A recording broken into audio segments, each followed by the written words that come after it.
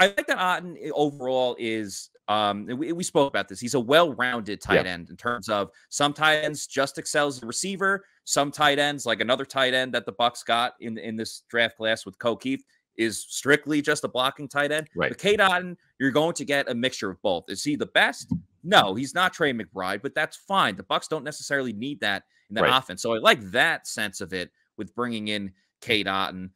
Yeah, and the thing too, Matt, is you look at Washington's quarterbacks, and I know this because I'm friends with Jimmy Lake, the former Washington he was on our show. Coach. Yeah, he was on the show talking about and we'll probably have him on talking about Cade Otton as well. But listen, to be frank, Washington, they had some terrible quarterback play. That's part of the reason why Jimmy got fired was because you have to have a quarterback at every level, whether it's the pros or college, whatever.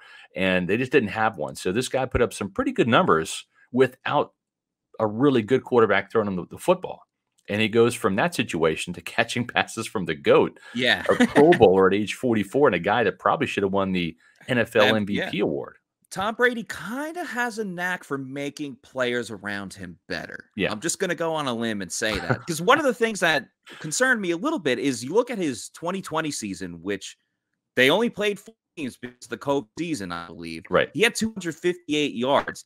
Next year, 2021, he played 8 games. So double the amount of games, 250 yards. So we're talking about 8 yards less in 4 more games. That's a little concerning there, but overall, quarterback play. Exactly. As you said, the bad quarterbacks. And you take out that 2021 year, I mean, he was averaging 13 yards per reception, 10, 14. So we're talking about productive plays if you're getting double digits on making a reception. So I still think there's a little bit more that we could see from him as a receiver, and you're just naturally going to get that with Tom Brady. And he needs to hit the weight room too. He's got to get bigger and better, but he's a high effort guy that is, I call him more of a positional blocker now because he doesn't have the size, the brute strength to just overwhelm guys and move the line of scrimmage. But sometimes all you need is just to get in somebody's way, right? He has a willingness to do it too, which I think is very important. Use good technique and just turn your guy just a bit. You don't have to drive him into the ground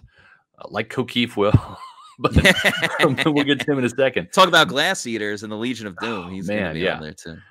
But I like the pick of Otton, and not just because we had him as a Bucs best bet. The reason why we did is because, like you said, Matt, he's versatile. He can do both, and that's really what the Buccaneers need.